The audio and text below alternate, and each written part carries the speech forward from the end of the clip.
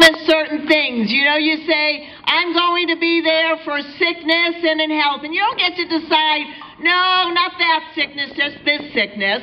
And you know, when you get married, you say, for good times or bad times, but you don't get to say, but not those bad times. I don't mean that.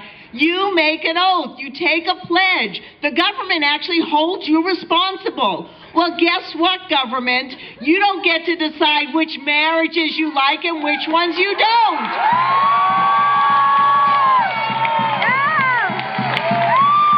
And that's what this is all about. When we pledge of allegiance, we say, and justice for all.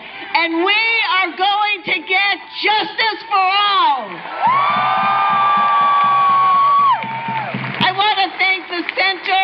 I want to thank Craig Miller. I want to thank Alice and Bill and Coco for being out here and making sure people understand this issue. And you have my promise. You have my colleagues' promise. We will keep fighting.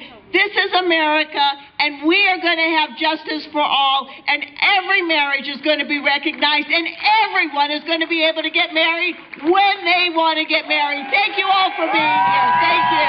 Thank you.